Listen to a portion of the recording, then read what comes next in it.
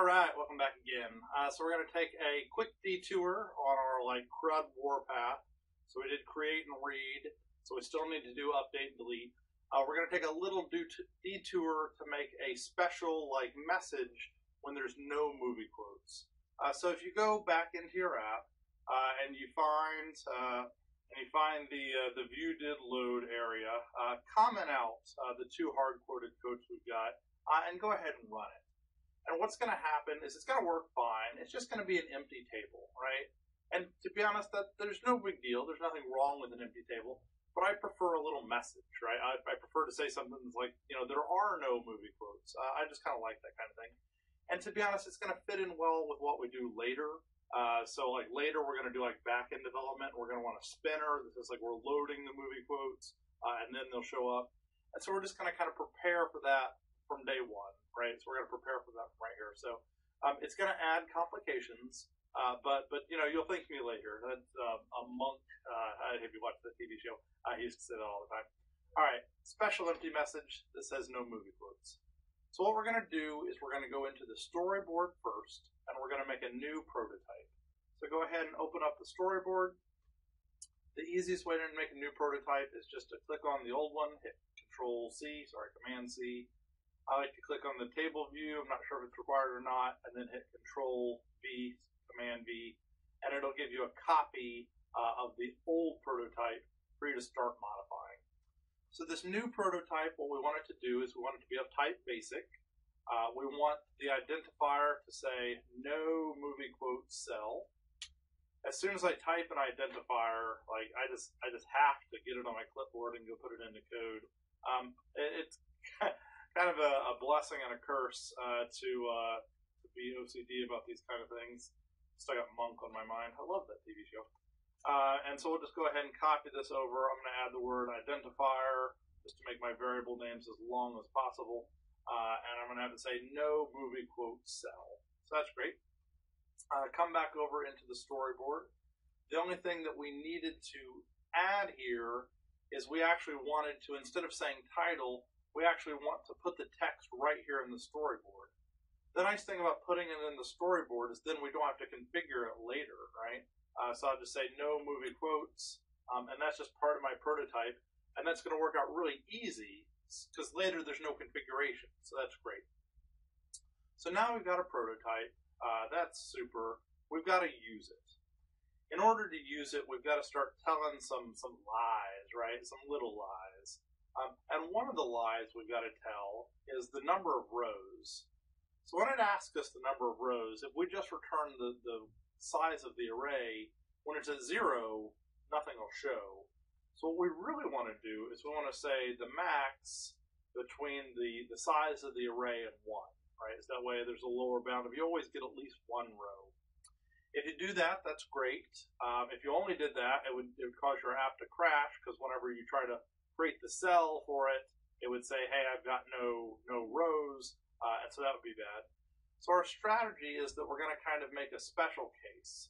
So we're going to say, when movie quotes count is equal to 0, we'll do this one thing, and then when it's non-zero, we're going to do something different. So the stuff that we did before is kind of the non-zero area, so that's kind of what we did before. And what we're going to need to do is we're going to need to pick the appropriate type of cell in each case. So in one case, we're going to want to DQ a no movie quote cell. So I'm just going to go ahead and clean this up a little bit. Instead of being a let, it's just going to have to be a var now. And it's going to be a UI table view cell either way. It's just that in one case, the type of cell that's going to get DQ'd is going to be a no movie quote cell identifier. And then if there are movie quotes, you're going to DQ, the movie quote cell identifier, and you're going to configure it just like we did before, right? So that's actually pretty straightforward. And so you can run it now. Assuming that you don't have those two hard-coded from before, you actually should get your message right out of the box, which is great. So it just says no movie quotes. I kind of like things like that. It's going to be more important later once we do back-end stuff. We're not done yet, though. And if you want to see why, click on Add Quotes. and it doesn't matter what you type. So I'm just going to type Crash City. And so I hit create quote, and sure enough, there's the explosion I promised, right? If you read this error message, it says the number of rows in the section after the update, which right now is 1, must be equal to the number of rows before, which was 1, plus or minus, it's usually plus in this case, plus 1 inserted, right? So it should be 1 plus 1, but you after only have 1, and 1 plus 1 is not 1, so it crashed. Where did that come from in our code is the real question. And the place it came from in our code is the add quote area. So when we added a quote, we actually said right here, we're inserting a quote and we're adding a row. Turns out we're going from 1 row to 1 row, so it crashed. And that actually makes sense. And that's because our special case caused extra trouble, right? I told you it was going to add complications. I mean, that was in the warning from the get-go, right? Extra complications. And so we're going to have the special case when it's the first one added. So when it's not the first one, we can do just what we did before, so no big deal there. But when it's the first one, we're going to have to do something different.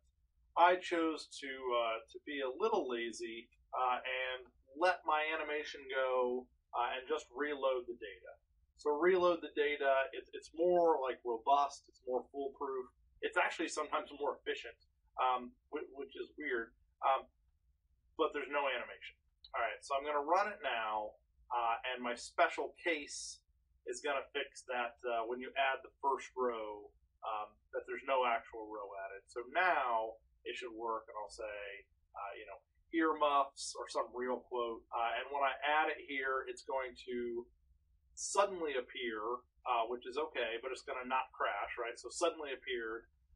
And then, later quotes should actually do real things. So when I add this one, you actually will see the little animation. So it does the little animation down in there. Cool. So we've got our special message when there are no movie quotes. It's going to fit into some things we do later. And it's just a little nice feature that I like to do for users. The only thing that wasn't great about it is we did lose our animation on the first one entered, and I've decided that I'm okay with that. All right, so that's actually it for this time with our special message. Come back next time, and we'll get back on our CRUD warpath. See you then.